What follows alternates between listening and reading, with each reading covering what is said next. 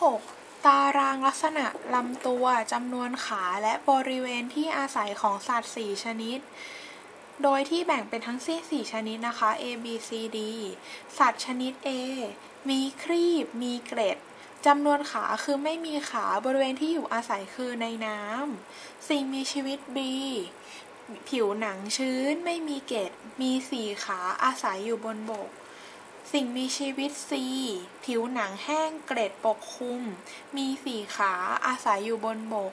สิ่งมีชีวิต D มีปีกขนเป็นแผงมี2ขาอาศัยอยู่บนบกโจทย์เลยถามว่าถ้าพบสัตว์ชนิดหนึ่งมีจะงอยปากแข็งมีขนเป็นแผงมีเกล็ดที่ขาและนิ้วเท้าสัตว์ชนิดนี้ควรจัดอยู่ในพวกเดียวกับสัตว์ชนิดใดในตารางกอไก่ A ขอไข่ B คอควาย C งองู D เขาให้ข้อมูลของสัตว์มาถูกไหมข้อมูลที่1มีจะงอยปากแข็ง2มีขน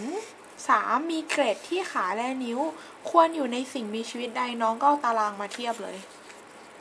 เขาบอกว่าสิ่งมีชีวิตชนิด A มีครีบมีเกล็ด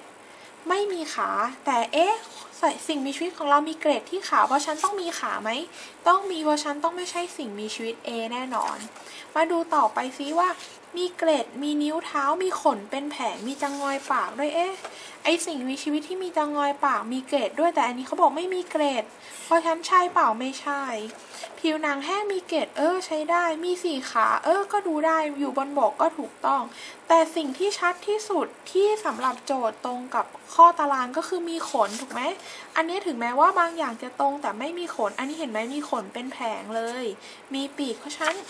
สิ่งมีชีวิตที่เข้าได้มากที่สุดก็ควรจะเข้ากับสิ่งมีชีวิตข้อดีซึ่งตรงกับช้อยข้ององูเพราะว่ามีอะไร